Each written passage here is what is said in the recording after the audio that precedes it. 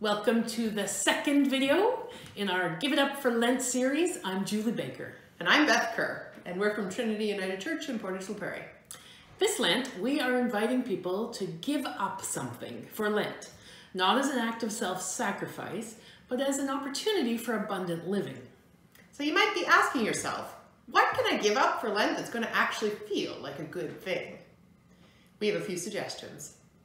You might give up something that is distracting you from what matters most.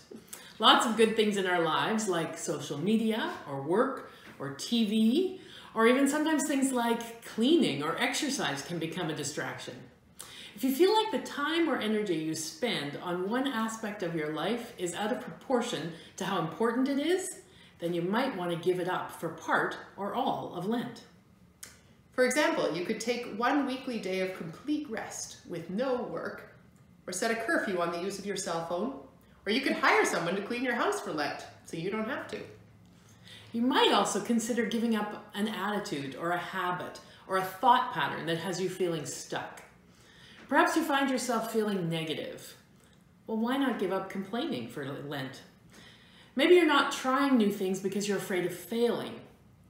Well, why not try one new thing a day or a week and try not to worry about how well it works out? Maybe you want to let go of some regrets. Why not write a regret on a piece of paper each day and then shred or burn that paper as a way of letting go of its hold on you?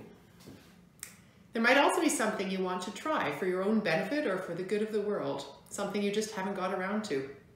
Maybe you want to give up disposable coffee cups or processed food. Maybe you want to figure out what it's like to socialize without alcohol. Perhaps caffeine is giving you the jitters and you want to go caffeine-free.